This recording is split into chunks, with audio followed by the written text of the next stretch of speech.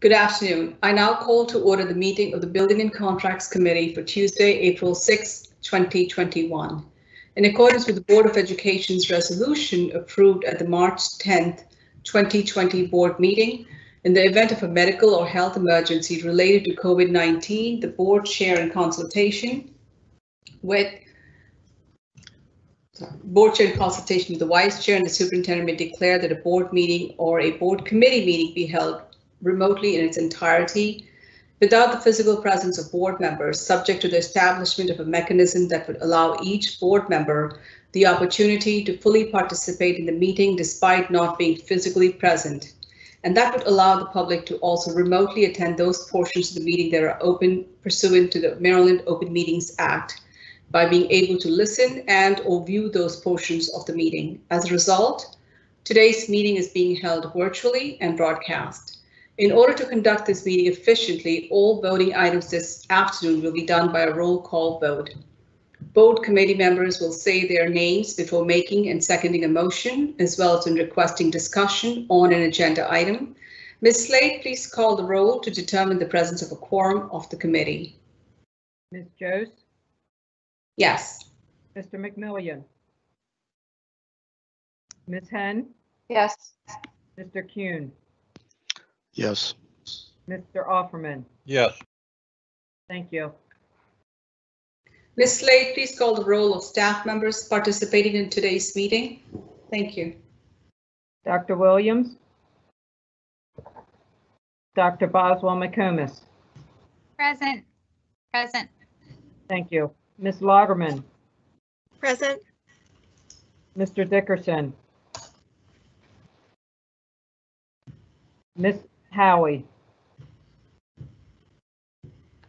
Ms. Rungfar Sangaroon? Here. Ms. Lowry? Dr. Scriven? Present. Dr. Wheatley Phillip? Present. Dr. Zarchin? Ms. Byers? I'm here. Thank you. Dr. Jones? Dr. Roberts? Present. Ms. Burnop? Present. Mr. Corns? Present.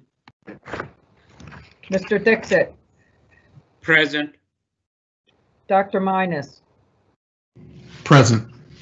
Mr. Patillo? Present. Mr. Saris? Present. Mr. Plate? Here. Dr. Grimm? Present. Ms. Levenstein? Present. Mr. Groff? Present. Ms. Piper? Present. Ms. Sanner? Present. If there are additional staff participating that were not mentioned, please state your name. Debbie Somerville. Thank you. Maria Lowry. Thank you.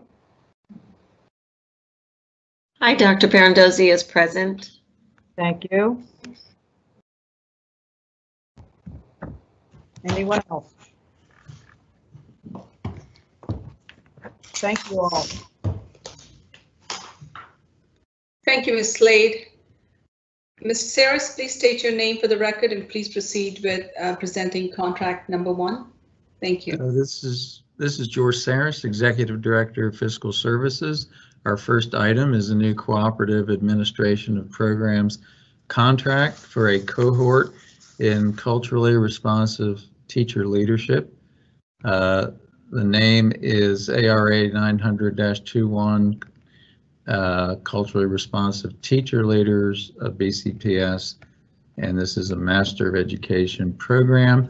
Approval is requested for a 3-year, 6-month contract and contract spending authority of $180,000.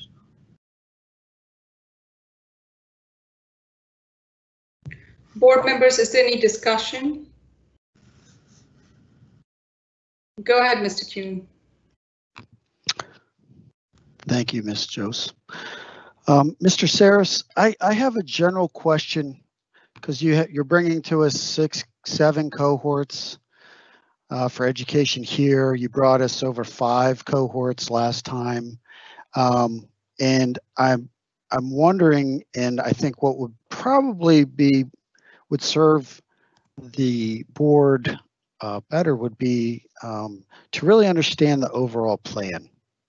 To say, we intend to educate X amount of people a year and provide master's pathways for them. And here are the listings and the options, because we're literally just getting, oh, we want to teach 20 people this and 20 people that. And it's very splintered from my perspective. I don't know who can speak to this and owns it. Is it Ms. Somerville?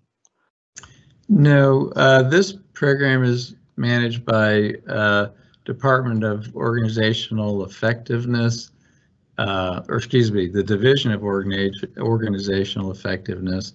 And it is an ongoing program with a constant budget, which includes both cohorts and individually identified classes that teachers take under their contract, as well as a smaller program for non-certificated employees. And if you would like a presentation on the entire program, that is probably something that Ms. Lageman would be able to present to the entire board, if not just the committee, if that's what the board and the superintendent direct us to do. Or if you'd like, Debbie Piper from our office provided a nice overview last time. We are happy to do that around how things are selected if you'd like to do that now rather than adding it to a future agenda, but we're happy to do either, whatever is most helpful at this juncture. Well, I appreciate that. It seems as if, there's a significant number of these things flowing through. And maybe Mr. Saris, you could just kind of give us, sketch out like the overall budget that we look at a year for these items in general to kind of start from. And then, I just want a base to understand. Okay.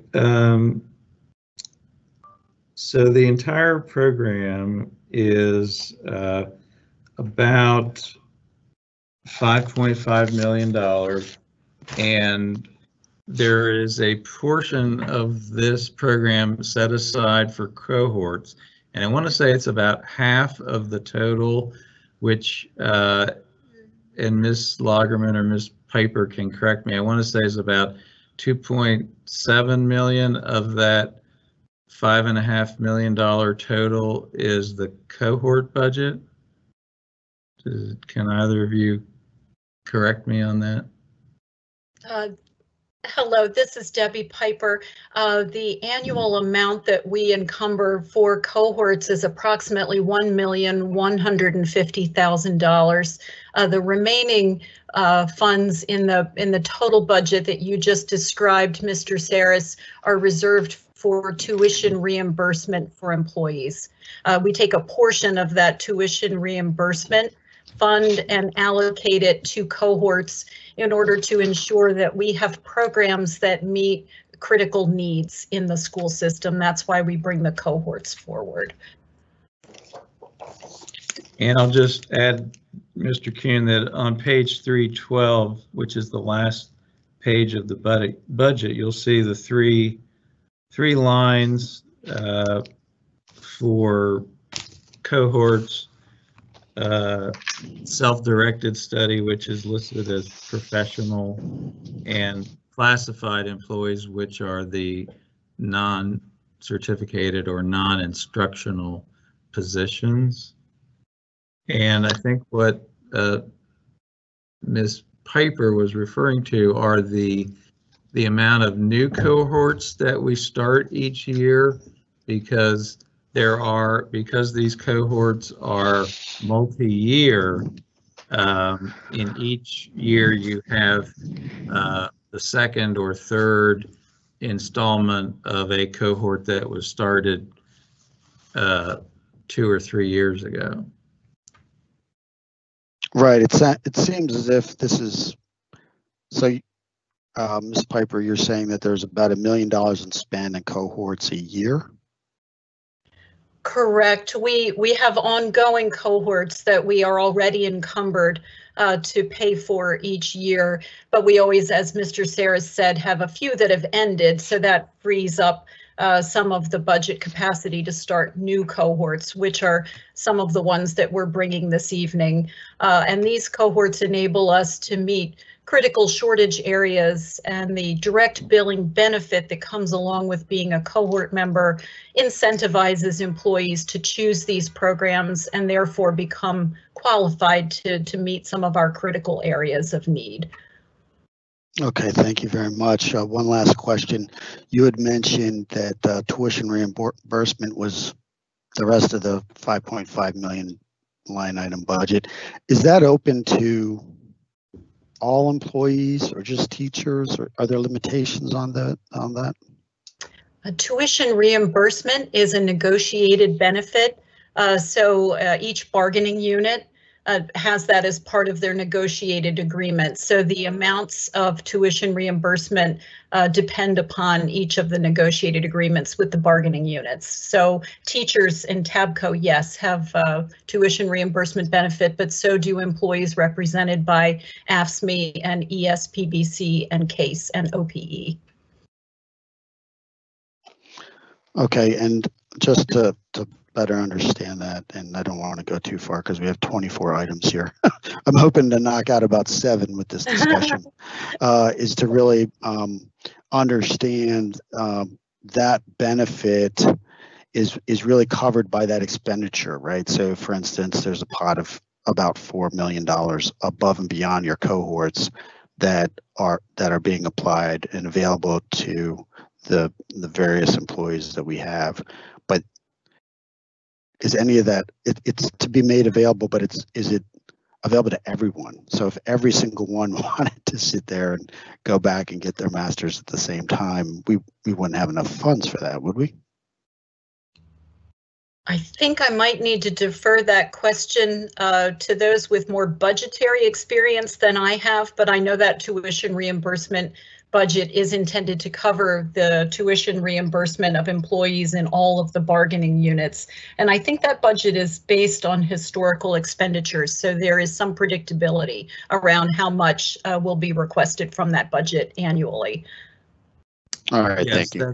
That's correct. And the issue that, or the factor that has caused us to adjust the budget most recently was when the per credit hour was raised from $250 to $300 as part of the labor negotiations. And at that point, the budget was increased, but it's always been managed within the allocation without any concerns, and we work with the budget office, works with human resources and with organizational effectiveness to make sure that we do manage the program, that the coursework in the cohorts is designed to develop teachers from within the organization and focus teachers on to areas that where we have recruitment targets. Thank you. Thank you, Mr. Kuhn. Mr. Alferman? Most of my concerns were already addressed, but I would like to see at some point a presentation on how the number of possible openings are for each cohort. But I don't need that today. Thank you. Are there any other questions, board members? There being no further questions, we will proceed to contract number 2. Mr. Saris, please proceed with presenting. Thank you. This is ARA 901-21, Master of Arts in Leadership in Teaching English for Speakers of Other Languages. This is a new cooperative administration of programs contract for a cohort in leadership in teaching ESOL. Approvals requested for a 4-year, 1-month contract and contract spending authority of $216,000. Committee members, any discussion? There being no further questions, we will proceed to the next contracts. Mrs. Saris, please proceed. Yes, the next item, ARA 902-21, Master of Science in Nursing with a concentration in population-based care coordination. This is a new cooperative administration of programs contract for a cohort in nursing with a concentration in population-based care coordination. Approval is requested for a 4-year, 1-month contract and contract spending authority of $216,000. Board members, any questions? There being no further questions, we will proceed to the next contract. Mr. Saris, please proceed. Next item is ARA 903-21, Community Engagement and Leading School Change Post-Baccalaureate Certificate. This is a new cooperative administrations of program contract for a cohort on community engagement and leading school change. Approval is requested for a 1-year, 4-month contract and contract spending authority of $72,000. Committee members, any questions? Hearing none, we will proceed to the next contract. Oh, go ahead, Mr. I've got a quick question. I'm sorry, I'm just looking at this. Mr. Saris, could you just mention or point out how many people these will affect? Are they all 20? Because it seems like it says enrollment 20 teachers and specialists. Is that the same for every cohort we're looking at? That tends to be yes, it is for this evening the as rule. well. Yes. Okay, great. And this is only 1 year. It's only what, 12 credits? Correct. Yes, this one is correct. 12 credits. Okay. So all right, it's just a certification. It's not an actual degree. Correct. All right. Thank you. Committee members, any more questions? Hearing none, Mr. Saris, please proceed to the next contract. Thank you. Right. ARA 904-21, Master of Science in Mathematics Education, Elementary Middle School Focus. This is the new cooperative administration of programs contract for a cohort in mathematics education with an elementary and middle school focus. Approval is requested for a 4-year, 1-month contract and contract spending authority of $216,000. Committee members, any questions? Hearing none, we will proceed to the next contract. Mr. Saris, please proceed. The next item, ARA 905-21, Master of Education in Special Education, Trauma-Informed Instruction.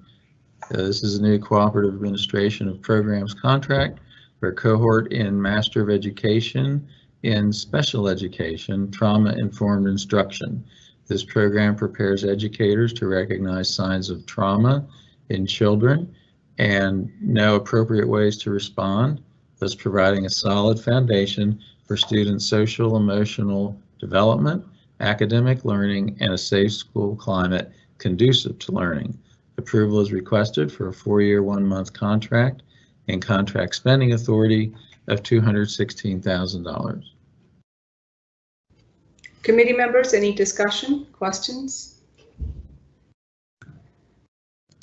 Hearing none, we'll proceed to the next contracts. Mrs. Saris, please proceed. Thank you. ARA 906-21, Master of Arts in Education, Secondary Mathematics. This is a new cooperative administration of programs contract for a cohort in Master of Arts in Education, Secondary Mathematics. Approval is requested for a 4-year, 3-month contract and contract spending authority of $216,000. Thank you, Mrs. Saris. Committee members, any questions? Hearing none, we'll proceed to the next contract. Mr. Dixit, please proceed with presenting. I had the next one as excess workers' compensation. Is that? Okay. Yeah. That is KSH 359-18, excess workers' compensation insurance.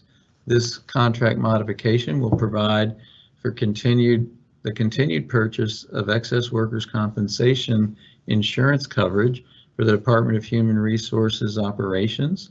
Approval is requested to extend the contract for 1 year and increase contract spending authority by $585,732, bringing the revised total contract spending authority to $2,385,732, with one awarded vendor approved by the board in June 2018. Thank you, Mr. Saris. Mr. Kuhn, please go ahead. Mr. Saris, I see this is just a modification, extension of 1 year. Do organizations self-insure for workers' compensation, or are we too small for that? Most smaller organizations purchase fully underwritten insurance. We are large enough that we, like Baltimore County government, are self-insured for workers' compensation. We have a budget that's approximately $8 million a year for that. And this is a small portion by which we purchase, we retain coverage of claims up to $600,000 each. And so, like, for instance, MABE, our general liability and property insurance pool, which is a form of self-insurance as well, we purchase excess coverage for those exceptional and large claims that exceed $600,000 per claim. So we are licensed and approved by the state of Maryland to be self-insured, and they grant that authority based in many ways on our size and ability to pay claims. Thank you. Do we report like the number of claims and the spend on that line item that we have set aside for these types of claims anywhere? What's reported, for instance, in the budget is just that, but in our financial statements, we report actual expenses, and we also have done either an annual or biannual external actuarial report on our claims experience, and that experience is factored into the companies that bid on this excess insurance policy. Okay, and just so that I'm clear, you just stated that we have an $8 million line item that covers these claims up to $600,000 each, and that we buy excess. Is there a limit on this insurance coverage? Is there a limit to the amount that they cover? The excess policy itself? Yes. I don't know the exact amount. I would have to report back to the superintendent on that. Okay, I'm just trying to understand it. Thank you for the insight. I wasn't aware until this very moment that we were self-insured. Thank you. Okay, you're welcome. Thank you, Mr. Saris. Committee members, any more questions? Hearing none. Yeah, Ms. Joes, this is Ms. Henn. Go ahead, Ms. Henn. Thank you. Sorry, I put it in the chat. Mr. Kuhn was asking along these lines. Good afternoon, Mr. Saris. Good afternoon. Do you happen to have offhand the amount that was paid in claims in excess of $600,000? for last year? I do not have that report handy, but it's something we can provide to the superintendent. Okay, great. Would you happen to have a ballpark guesstimate on the number of claims that would fall into this category on any given year? In any given year, it would be fewer than 5. And in some years, it might be very well be none. So I would say 1 or 2 a year might exceed. And one of the assessments that we make when we sit down, when we would rebid this contract, would be to look at the number of those claims and compare with this premium amount. And if, you know, in some years you're going to have no claims and your $585,000 will not have really been used. And in some years you might have $2 or $3 million, even for one, you know, one traumatic claim.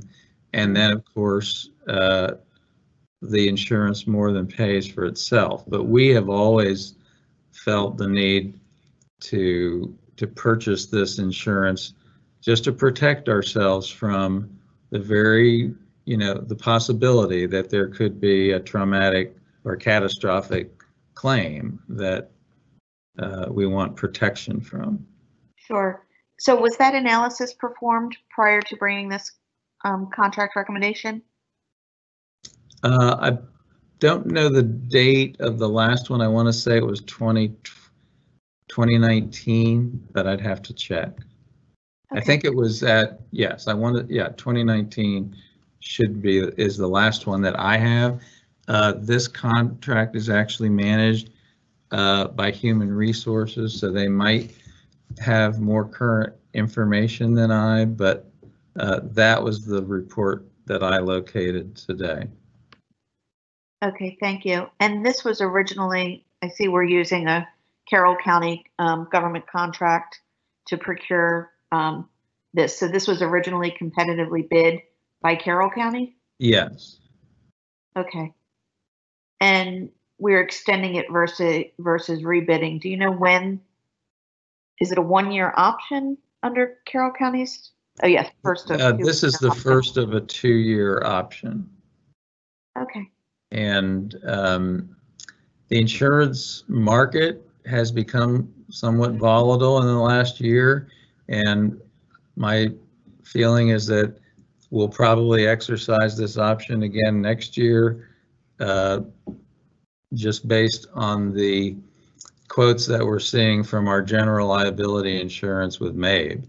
So there's a lot of upward pressure on rates, and we may want to exercise 1 more year of this option in 2022.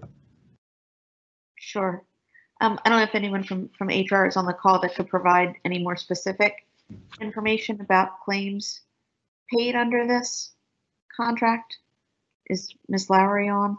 I am. I don't have that information with me, but I can certainly get that to Dr. Williams. But I believe that Mr. Saris is correct in that 2019 was the last year that it went up. I'm sorry, the last year that year that it went out for bid, yes.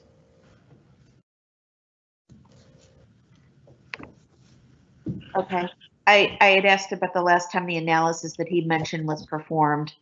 And I believe, yeah, I believe we can get that analysis.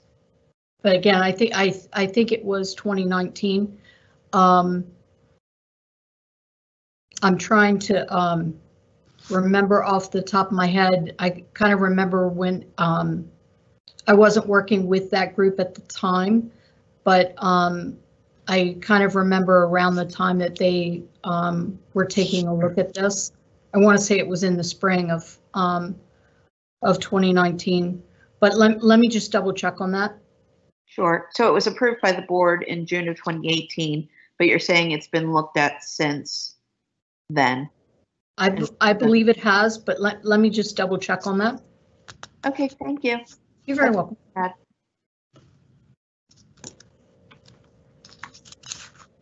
Board members, any more questions? Hearing none, we will proceed to the next contract. Mr. Saris, please proceed with presenting. Okay, the next item, CWA 116-21, International Business Machines, Cognos, SPSS Modeler, and Cloud Host. This is a new cooperative contract to provide IBM Cognos software and cloud hosting for the Department of Research and Data Analytics. Approval is requested for a 4-year, 8-month contract with one recommended bidder and contract spending authority of $2 million. Thank you, Mr. Saris. Ms. Henn, please proceed with your question. Thank you, Ms. Joes. Mr. Saris, do you have the breakdown of anticipated expenditures by program licenses and hosting, or the hosting portion of the annual expenditures? I do not, and wonder if Dr. Wheatley Phillip or one of her staff might have that information. So good afternoon, and thank you so much for the question. We have with us a program manager who is Ms. Kim Sanner, and she has shared with us information regarding the breakdown. What we did with this particular contract and looking at the $2 million is really spreading it out over 5 years and anticipating the additional cost that would be included as part of that. So when you think about this contract, it's not just one particular product and service. It really looks at a host of products and services, which include the use of SPSS, as well as costs to host in the cloud, server costs, security data storage costs, SPSS, along with the estimated expected increases. So in terms of your question, Ms. Henn, I'll ask Ms. Sanner if she could provide that breakdown for us at this time. Thank you. Good evening. My name is Kim Sanner, and yeah, we have broken down the contract into 5-year cost, and as Dr. Wheatley Phillips has mentioned, the cost includes a number of different options, and this new contract actually opens up a whole host of cloud services that are available to us with upgrading the contract to the new federal GSA contract. And so the pricing now, the original pricing that we've been paying for the Cognos product and SPSS was solely based on license cost and the number of users using the licensing, because the servers and all the infrastructure was hosted on the BCPS on-site, on premises. And so now, as part of this contract, we are now looking at the different cloud services that are available. And so the $2 million includes, over the next 5 years, not only the licensing costs that we've been incurring to allow our users to access these products, but also the cost for the data warehouse servers to be hosted in the cloud, the Cognos servers to be hosted off-site in the cloud. And with that comes a whole host of other servers that are required that all kind of talk to one another that are included in that price, including charges for storing files on their servers and securing their servers to allow our people to get into those servers. And then there's some nominal charges for data that moves in and out of their environment. I'm not sure if that answers the question. It answers my initial question. Thank you. So our current expenditures on the contract that this is replacing, just for licenses, the average annual expenditures are $84,000 a year. Under this contract, those jump to $428,000 and change a year, for a difference of $344,005 per year. So is it fair to say that that $344,000 per year is cloud infrastructure, or does that include any other services or products? That's correct. It's mostly cloud infrastructure, where we originally didn't have that cost because we hosted it all on premises at BCPS. Sure. Do we know what our on-premise cost is, or the equivalent? That might be a question we would have to ask DOIT. We don't have the breakdown of the cost for the infrastructure at BCPS. That would be something we could get back to you on what that cost was. So was a cost analysis performed when this move was considered to the cloud to understand what our increased costs are? I mean, that's a myth with cloud hosting that it's going to be cheaper. We know it's not. But what is the difference or from moving to cloud hosting, or what do we hope to gain through this move? Do we know what the true additional cost is over what our internal costs are now to host ourselves?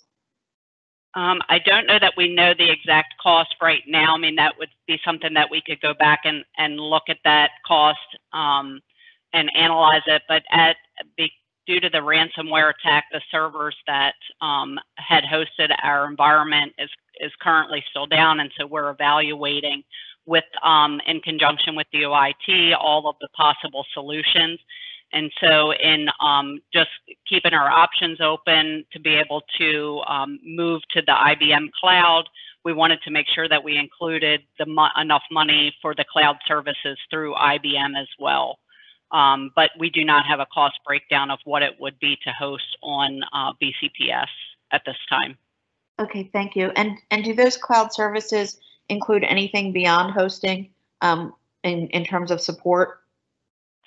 Yeah, so it includes the licensing costs for all the products. It includes the server costs, which there's multiple servers involved in that environment. Again, for storage, for the warehouse, for the Cognos environment. And then there's also costs, which are called managed services costs, which is for the IBM team that actually monitors the environment, and that we have somebody to escalate support calls to. And so that's also included in this estimate. Wonderful, but you don't have the itemized breakdown. I'm particularly interested in that managed services because that's something we're currently not receiving. So in looking at the justification for this added expense, that would be, it sounds like the biggest benefit to this, or what we stand to gain. Do you happen to know if that's priced? So they gave us block of hour pricing. So basically they tell us from this many hours to this many hours, they charge a per hour rate. And so they couldn't give us a definitive answer until we've made definitive decisions about exactly which pieces of the cloud we're going to purchase and the exact level of support. So they do charge $100 to $200 per hour, depending on the number of blocks of hours that you need to purchase for them to monitor the environment. So when we did the estimate, we included the upward number of hours as part of the estimate, just to be safe that we would have enough hours to support our new environment. Okay, great. That you answered my next question, which was whether this included those hours of support. So it does. Okay, thank you. Leslie, are there any other additional licenses, products, or services that we are currently not purchasing that haven't been mentioned, included in this award?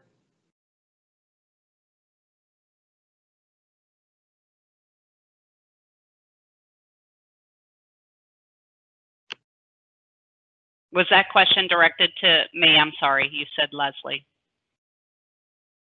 No, I asked if there were any other products or services that haven't been mentioned that are included in this contract award. No, it's just the cloud services for IBM Cognos, the licensing for Cognos, and then the SPSS licensing, and all the cloud infrastructure components that go with the cloud services. Okay, great. And my final question, and I don't know if you have this information or maybe someone else does on staff. Do we know how many staff members currently hold Cognos certifications, whether as authors or administrators? As far as, you mean being certified in how to use the tool? Correct. So the team in data analytics that's under Dr. Wheatley Phillips have received training through a vendor on how to use the tool. I couldn't say whether they've been certified or not, but we have been using the tool has been in place since 2003. So there are a good number of team members on staff that are very experienced in administering that server and the tool set. Thank you. Is there anyone else on the call that might be able to answer my question about certifications? Hi, Ms. Henn. So this is Dr. Wheatley Phillip. To the best of our knowledge, I'm not sure that we have staff that are certified in the use of Cognos. I know that we have staff that have attended the training.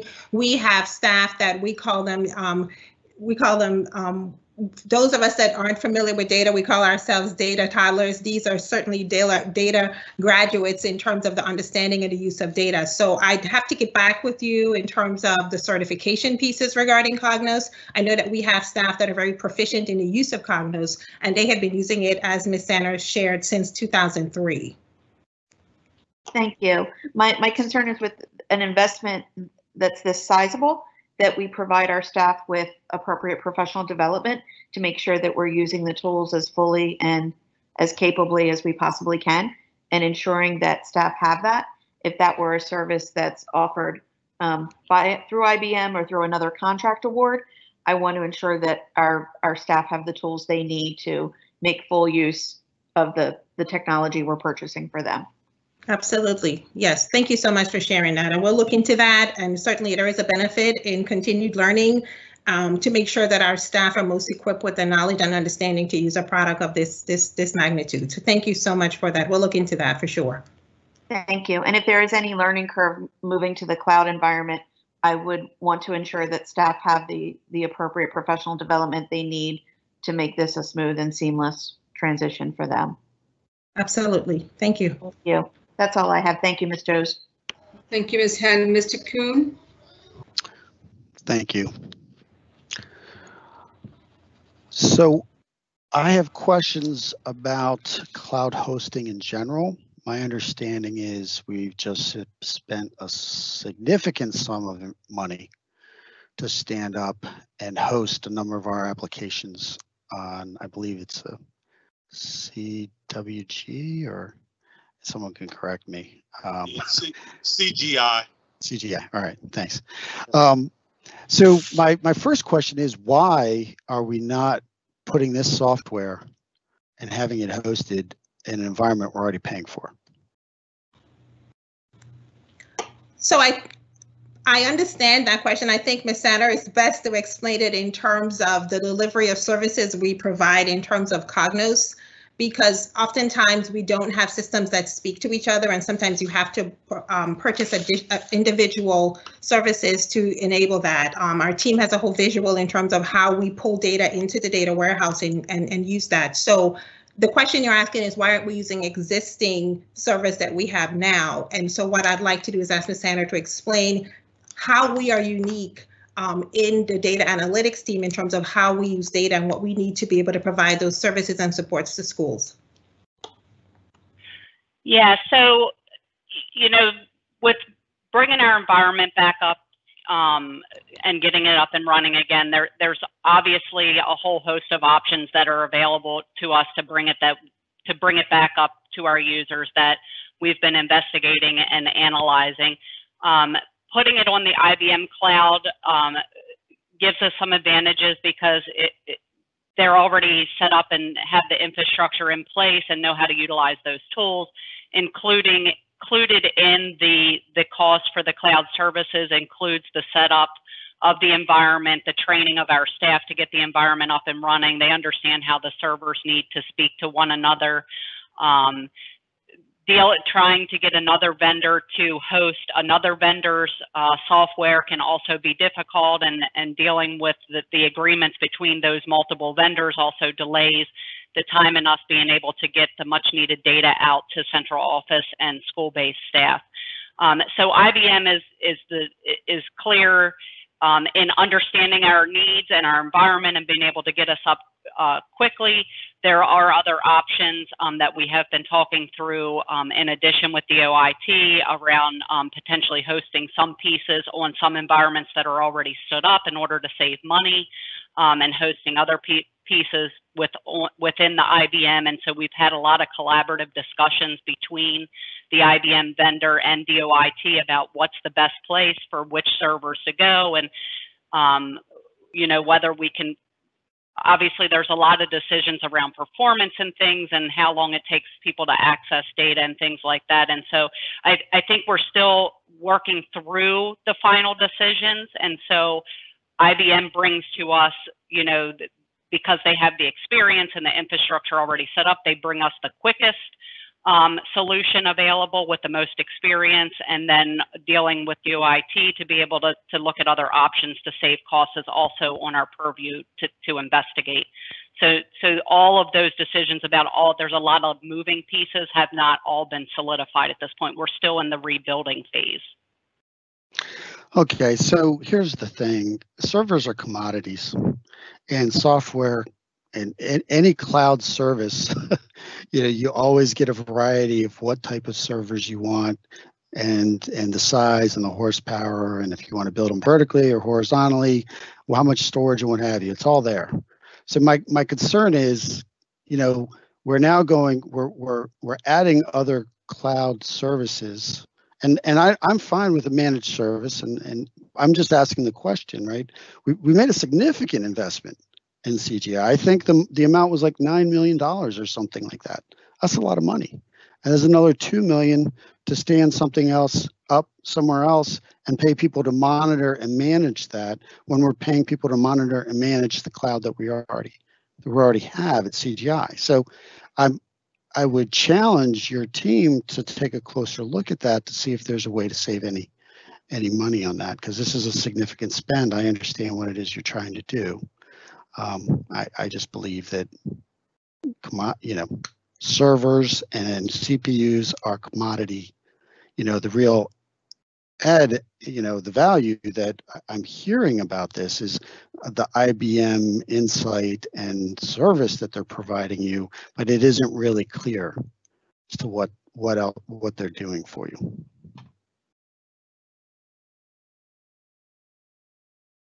So Mr. Kuhn, thank you so much. And we certainly, as part of Team BCPS, never want to bring forward to the board a request to use public funds in which it hasn't been well thought through. Our team truly, when you think about the ransomware attack and just having the table wiped clean and just struggling to come together to provide the services that we have provided, when we think about the use of Cognos, I mean, it really provides all of what schools and what offices are used to in terms of essentials data to help schools make informed decisions. When we think about our assessment results, we think about attendance, suspension, student enrollment, monitoring of our students who are English learners, course enrollment, course performance, graduation, Thrive, teacher metrics, MSDE projections that they have for ESSA, stakeholder survey results, transportation, the dashboards that schools rely on to give them real-time data. All of those pieces were part of what we thought about in terms of the decision making. So I certainly understand and I hear you in terms of servers come a dime a dozen, but what I will share with you, sir, is that our team did not take bringing this request lightly.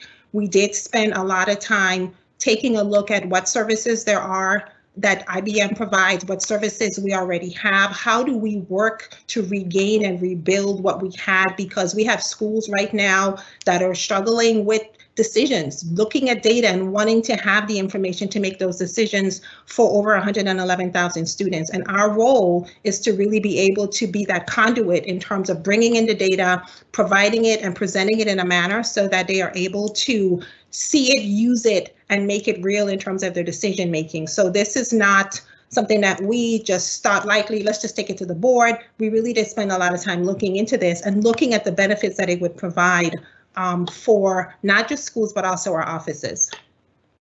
Did you consider other packages besides IBM Cognos and SPSS? I think because this is a cooperative contract is the reason why we wanted to really move forward with a request to have a contract that we had been using. The team is familiar with it. IBM has an ongoing relationship with schools as well as with BCPS. And so for us, it wasn't just looking at who else has a price, but looking at the services and the quality of services that would be provided. Thank you, Dr. Phillip. It is almost 5 o'clock. We have a closed session. I would like to advise committee members that when you look at these contracts, which are put ahead of time, please send emails, questions, and I have submitted questions to Mr. Saris and Mr. Dixit in advance for a lot of the questions which were answered in emails. So please do that moving forward. And with that, Mr. Saris, are there any other questions? We would like to proceed to the next contract, please. Thank you. The next contract is 3-341-02, Document Management System and System Support. This is a contract modification to provide for the continued use of electronic document management solutions for accounts payable processing. There is one award bidder on the original contract approved by the board in June 2002. And I'll just mention that we have lined up a renewed and replacement product for document management, which is designed to expand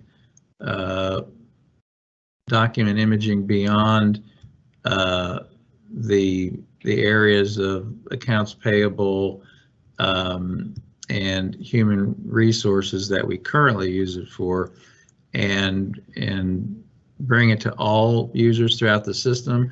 That project is part of our CGI upgrade that was begun 2 years ago, and the first phase of which was completed last year, but it has been, the transition to the enhanced product has been placed on hold due to the resources we've had to redirect to ransomware recovery.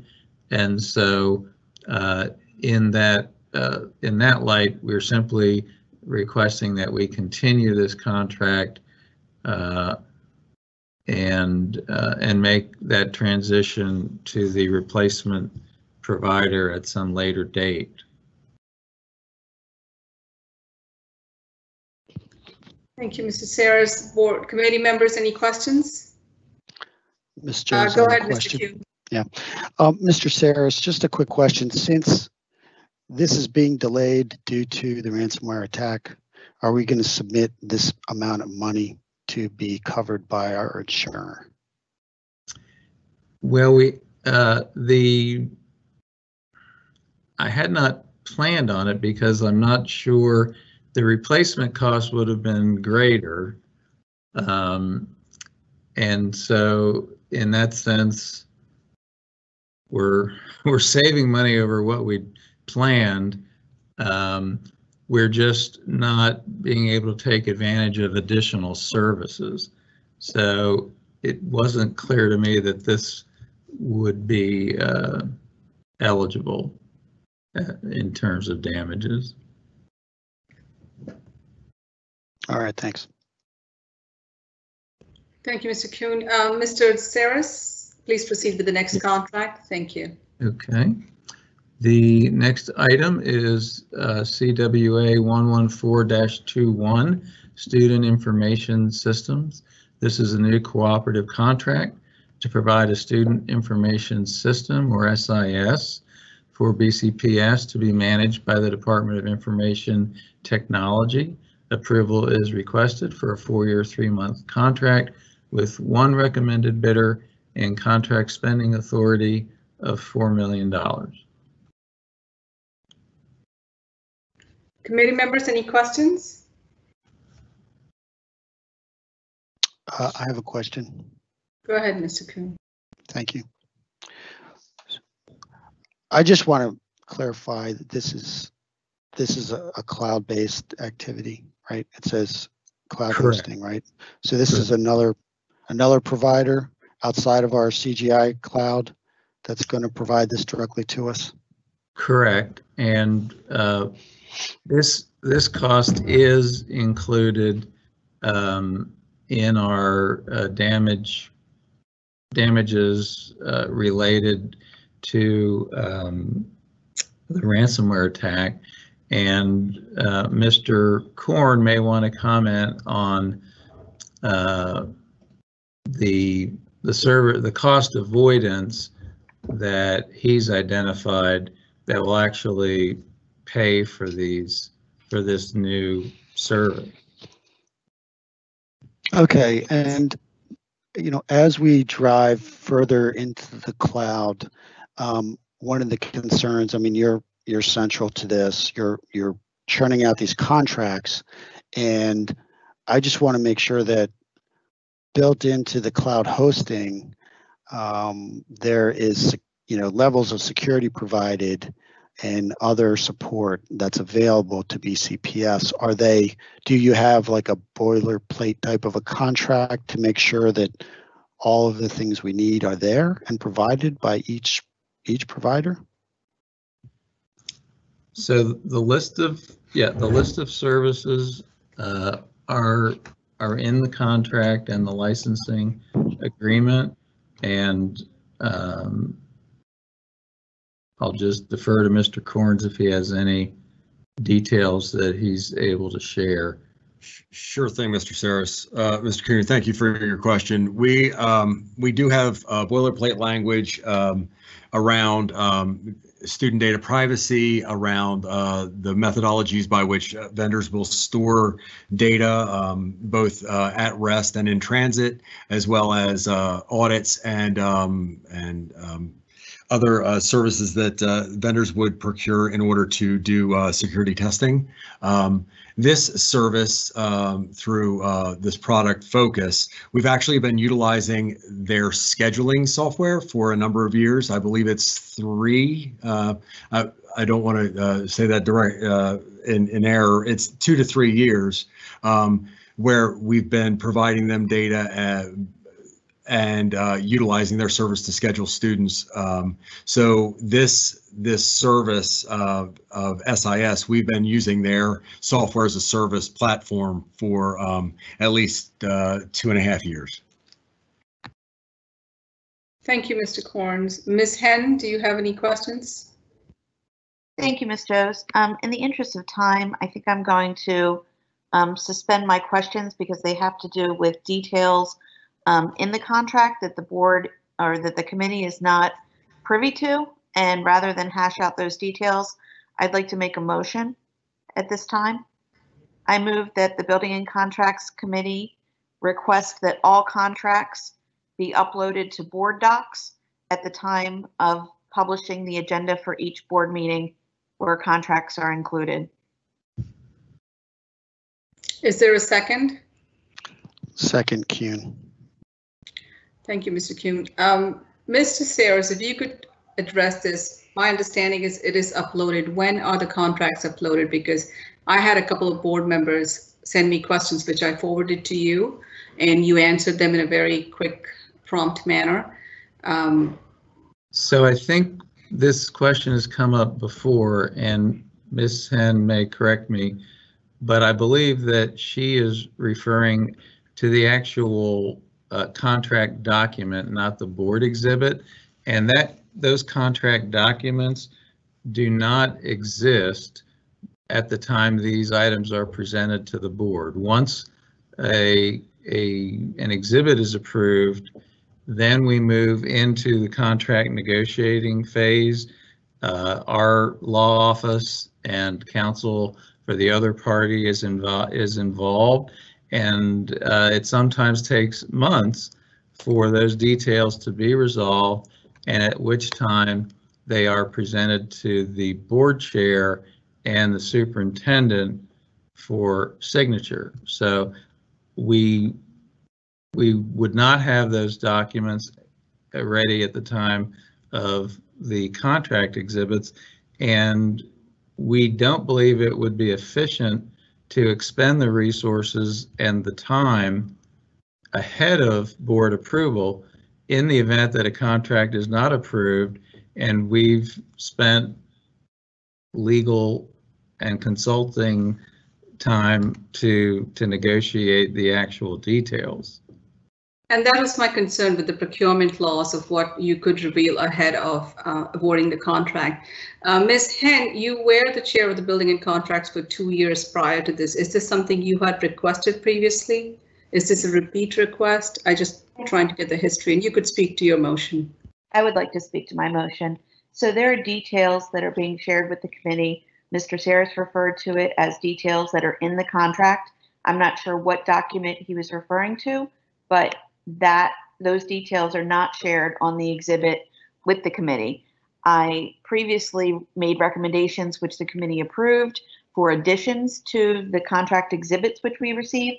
That information is very helpful.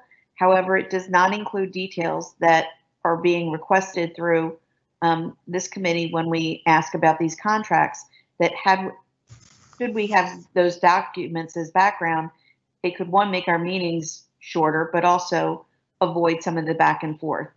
For instance, I won't be voting on this contract because I don't understand all of the details, what it includes, similarly to another contract that's been discussed. So without that information, my motion is intended to inform board members and provide all of the information that we need, as well as that the public needs for full transparency to be able to do our due diligence. So Thank you. In that case, I call the question.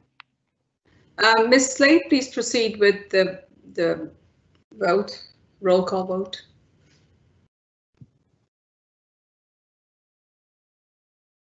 Susan, your mic's not on. Ms. Henn, also could you write your motion on the chat, because I have not stated it, so really the motion is not on the floor yet. Yes, I will. Shall I wait while she types the motion, Ms. Jose? Yes, because I have to state it before it's considered a proper motion of the assembly. The chair has to state it. And while you're writing that, Ms. Henn, I also would like to point out that you have not reached out to me in the past 2 months if you had concerns about receiving documents. I have heard from board members that have had questions, and I have reached out to staff members and they have responded in like, but I'm also a bit wary about your motion because of procurement laws that take effect when you're negotiating. So with that said, I would like to facilitate as much documentation between the board and the committee, but we have to take into account that there are certain things that cannot be revealed far too in advance. And Dr. Scriven, if you want to go ahead and jump in. Yeah, I guess I need to see the motion as well. I just want to make sure that it's actually a motion that we can meet. And right now, in the moment, I'm not sure even if it's an emotion that we can honor. So I just have reservation due to that. We're more than willing to work on continuing to amend the exhibit if need be. But I feel Mr. Saris gave some very valid points as to why this could pose some issues and concerns. So thank you. All right. Mr. McMillan, did you have any questions? No, thank you. Okay. I'm looking at this motion. My concern is, since I do contracts, is putting in draft documents that have not been approved might open us up to possible litigation if that contract is not. So I would really like to get some research into it, get legal's opinion before I say this motion. So I'm not sure if Ms. Howie is here, because I really would like to wait on putting this motion on the floor.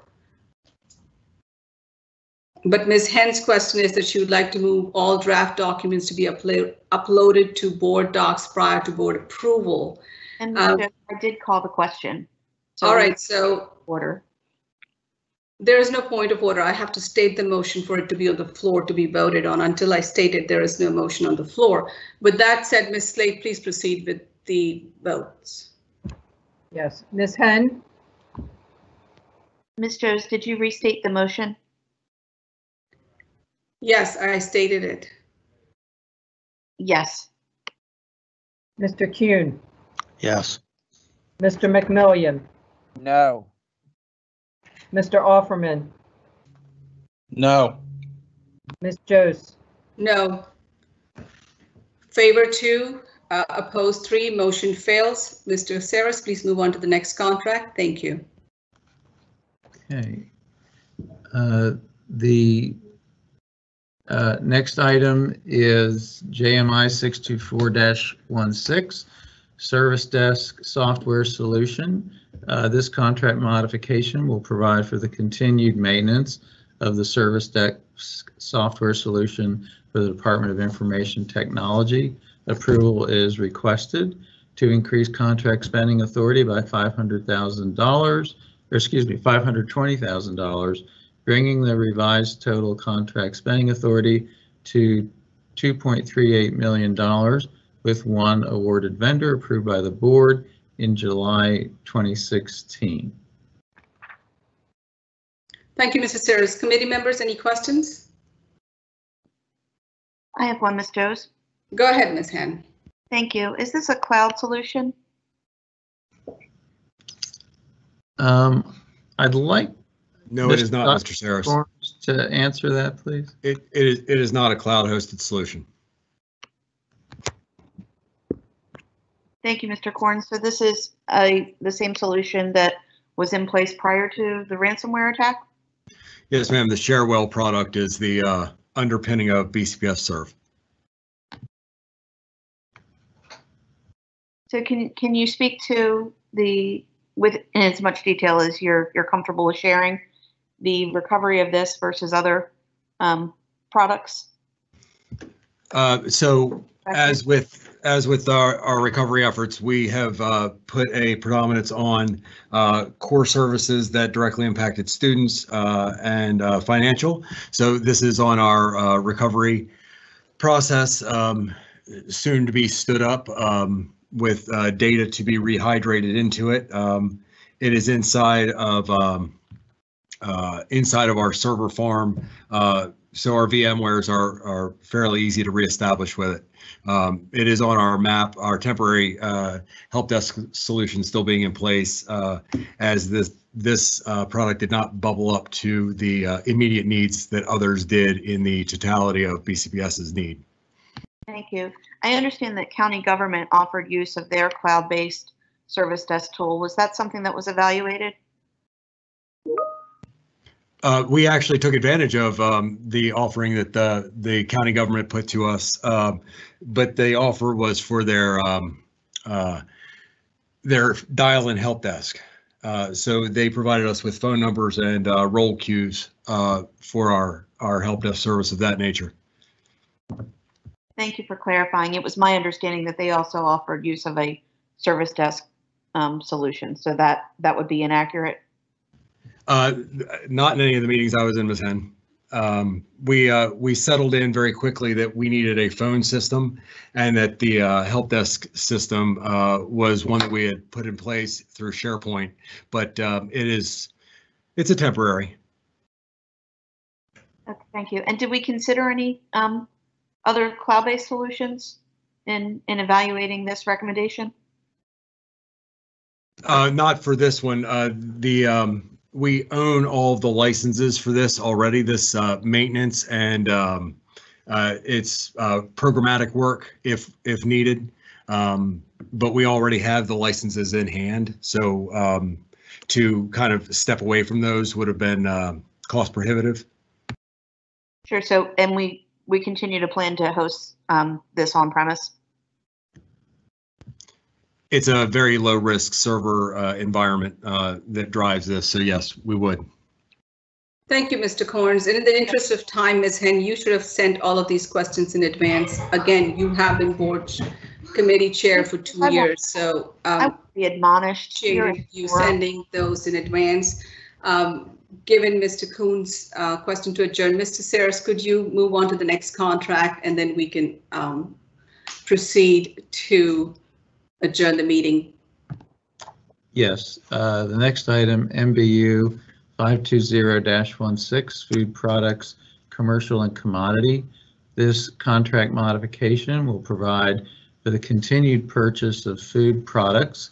The Office of Food and Nutrition Services approval is requested to extend the contract for 1 year and increase contract spending authority by $4.4 million, bringing revised total contract spending authority to $53.9 million with 29 awarded vendors approved by the board in May 2016. Committee members, any questions? There being no further questions, Mr. Saris, please proceed to the next contract. The next item is the purchase of new school buses. This is a new competitively bid contract, JME 516-21, purchase of new school buses for the record. This is a new competitively bid contract for the purchase of new school buses for the Office of Transportation. Approval is requested for a 5-year contract with 2 recommended bidders and contract spending authority of $40 million. Thank you, Mr. Saris. I think board members, any questions? I know there's a whole lot of questions on this one. Mr. McMillian? No, thank you. Okay, there being no further questions, I did have a bunch of questions, but I will, they were answered in an email. However, I would state them in the open session as well, just so that board members are aware, since this is a large contract.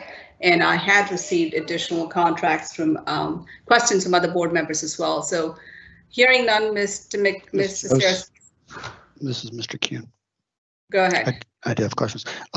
My first question is if there were questions shared via email, I must have missed them because I don't have any of those answers or questions in front of me, and that would be useful going forward, perhaps to limit some of these questions. Yes, I will forward you those answers. Great.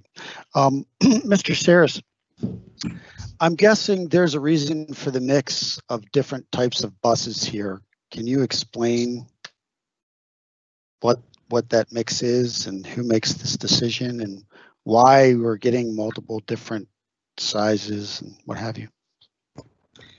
Well, that recommendation, broadly speaking, is based on the 12-year replacement cycle. So any of these buses, regardless of their passenger capacity and their being equipped with hydraulic lifts, are generally replaced. They're required to be replaced on a 12-year cycle. The composition of the fleet is determined based on the needs, so that in some cases we might not feel the need to purchase any more 64-passenger buses and shift instead to 76-passenger buses, which was done in the last few years to improve efficiencies. So if Mr. Patillo or Dr. Grimm would like to add any information to the basic replacement nature of these the fleet composition. That's Mr. Saris, that's fine. I just want to make sure that this is just simply replacement of buses. This isn't any kind of growth in new buses or expansion of our fleet? Is this just simply replacement? That's correct. That is correct, Mr. Kuhn. It is replacement, and it's actually fewer than the number that are scheduled to be replaced this year. What? Is it because we just haven't been using buses because of the pandemic? No, sir. It's because we're working through right-sizing our fleet to make sure that the number of buses that we purchase each year is consistent and that our replacements aren't widely variable from year to year. The number, as Mr. Saris indicated, is based on the type of service that we provide. In some of our neighborhoods in Baltimore County, for example, we can't utilize our 76-passenger buses, so we need to stick with the standard 64.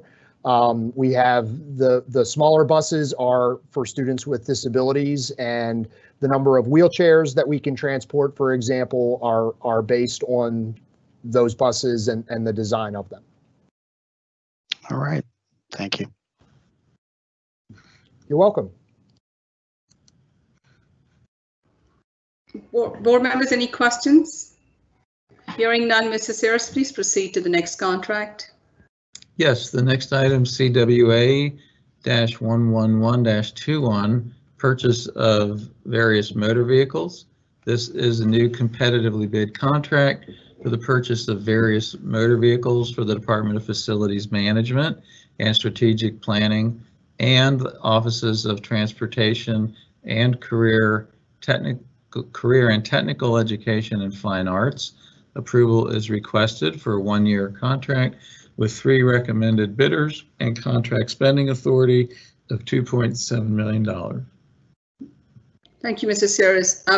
Any questions, committee members? There being no further questions. I have a question, Ms. Jose. Go ahead, Ms. Q. So I'm looking at the description, Mr. Saris, and my understanding is this is for replacement of various vehicles. And then I see in here there's a line for an allowance of $250,000 more as some kind of a set aside to replace vehicles that possibly may break down and or are damaged. That's correct. So is that normal? That's something that we just started doing last year.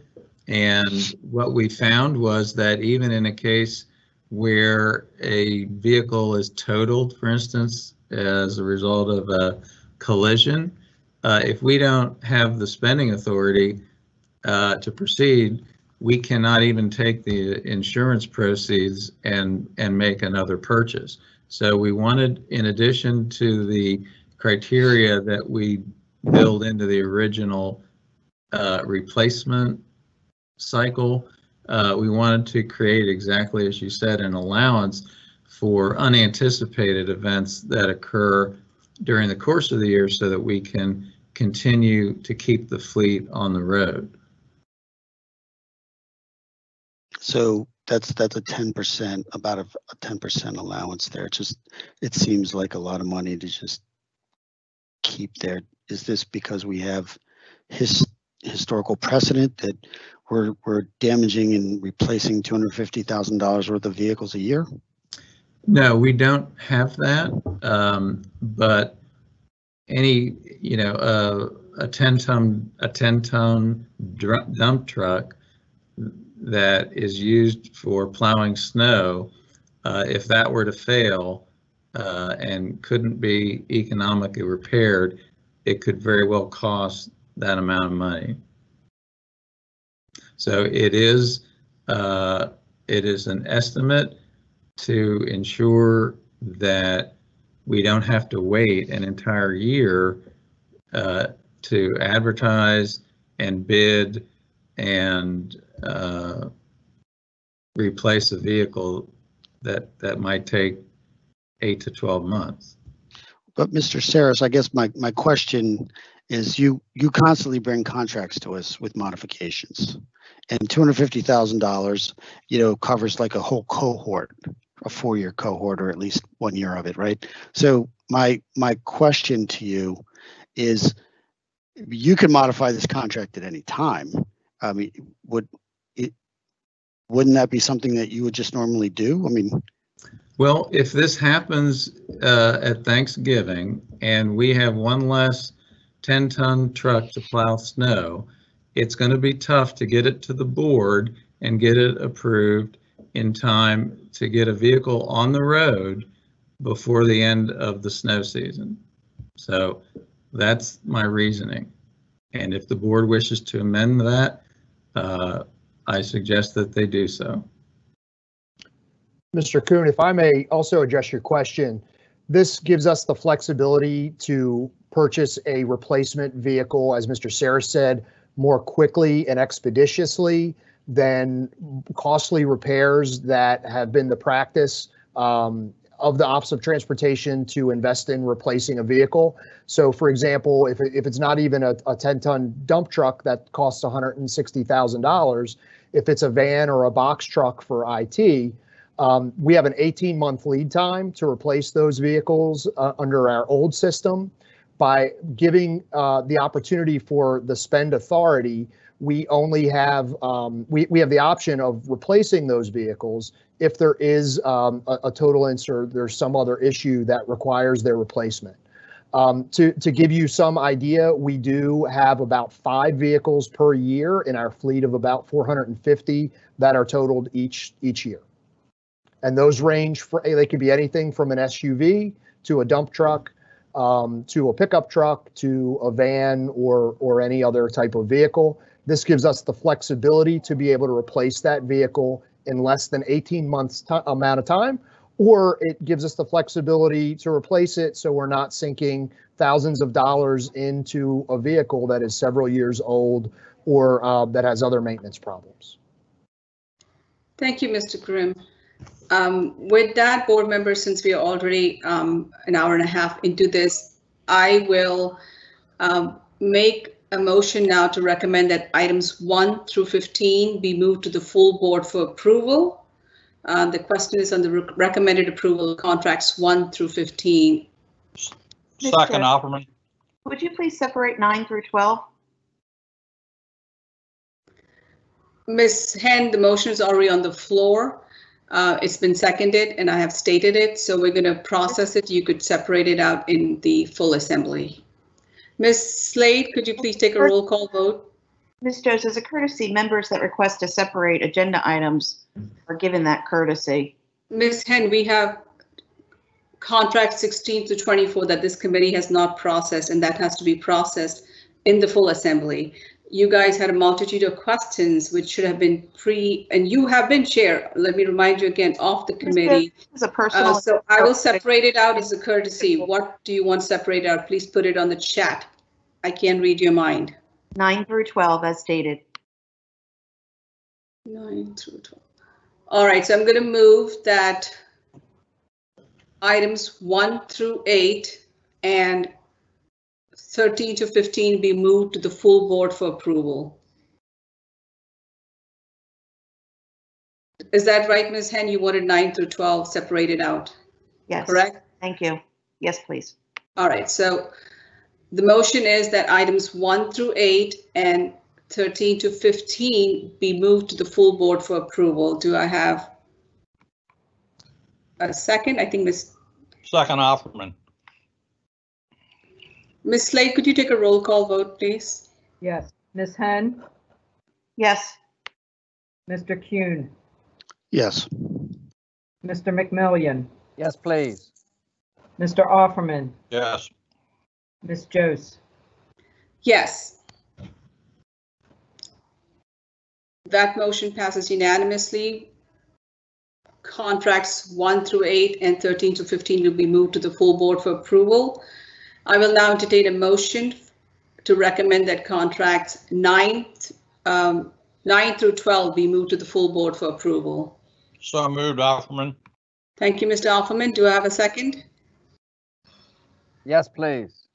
Thank you, Mr. McMillian. Ms. Slade, please take a roll call vote. Yes. Ms. Henn? No. Mr. Kuhn? No. Mr. McMillian? Yes. Mr. Offerman? Yes. Ms. Jose? Yes. Favor is 3, opposed 2. Contracts 9 through 12 will be moved to the full board for approval. Since this committee could not process the remaining contracts, they will now be going to the full assembly for approval. Contracts 16 through 24, those are mostly capital projects. Mr. Dixit, I apologize. Apologize to you, Mr. Saris, as well. And I will, Ms. Howie, do I have to make a motion to move that to the full committee, or can I just adjourn the meeting? I'm not sure how to process that since we did not review. Madam Chair, I think it's possible that these items would just go to the full board without a recommendation from the committee. Okay, All right, so that's what we'll do. And in the interest of time, since we're running late for closed session, I'm going to ask that the meeting be adjourned. But prior to that, I would like to state that due to the conflict in timing of the building and contracts with the closed session, the building and contracts meeting in May will be held at an earlier time, and Ms. Gober will be sending out an email to confirm that. Ms. Henn, what is your motion? Yes, Ms. Joes, I move that the remaining contracts be tabled until the next building and contracts meeting. Mr. Dixit, these are capital project contracts. I'm not sure tabling them until May would be appropriate, since some of them are roof replacement, pavement replacements, and our schools are in session. So could you please comment on that? Thank you, Mr. Joes. As you know, that these capital projects, we try to complete them during the summer break, and it will have significant impact if they are sent to the next meeting. That means we will be unable to start the project during the school closing time. So yes, we would like to have them approved.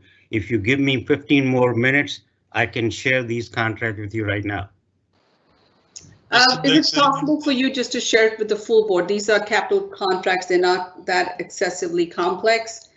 My understanding is that there is no second on Ms. Henn's motion, so we'll just move the capital contracts to the full board. Ms. Joes, I believe a second was asked. I'm sorry, what? I didn't hear that a second was requested. Is there a second to Ms. Henn's motion of tabling the contracts 16 through 24? I'll second that. Thank you, Mr. Kuhn. Ms. Slade, please take a roll call vote. Yes. Ms. Henn? Yes. Mr. Kuhn? No. Mr. McMillian? Yes. Mr. Offerman? Mr. Offerman?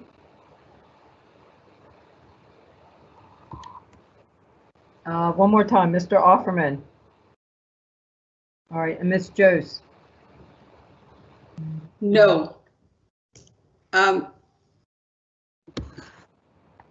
So since we don't have Mr. Offerman, the motion does not pass. So tabling of contracts does not pass. Therefore, I'm going to move all of the contracts 16 through 24 to the full board for approval. Given the fact that Mr. Dixit just said that these are time-sensitive contracts that have to be approved by the board, moving it to May is going to delay construction, and some of them are roof replacements and pavement that is much needed for our schools. So I would not recommend tabling this until May, but I would request a full assembly to go through these contracts. And apologies, Mr. Dixit, I know that might run late, but if that is okay, I'm going to make a motion to move it to the full board for approval.